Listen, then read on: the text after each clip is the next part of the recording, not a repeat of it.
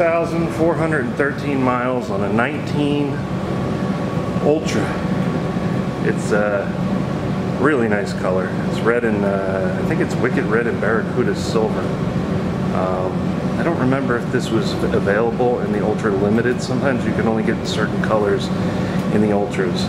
So this is your chance to get one with a lot of options on it. They basically turned this into a limited.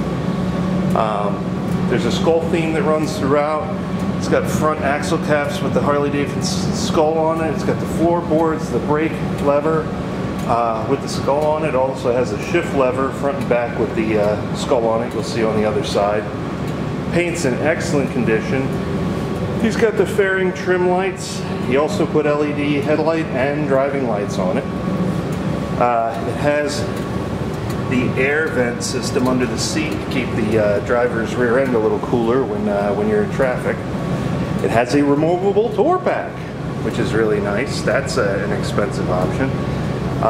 It's got the LED saddlebag brake marker lights. It has Vance and Hines slip-on pipes. Comes with an American flag and the attachment to the luggage rack there. It has the dual antenna relocation kit on it for the bag, and it also has the stud if you want to take it off and run it without the Tour-Pac on it. There's a stud at the bottom of where the saddlebags are. It's got bars. It's got a all-important cup holder. It's got the 3-pouch bag for the windshield. It also has heated grips. It's a really nice bike for Harley-Davidson touring Electra glides. Mileage is fairly low.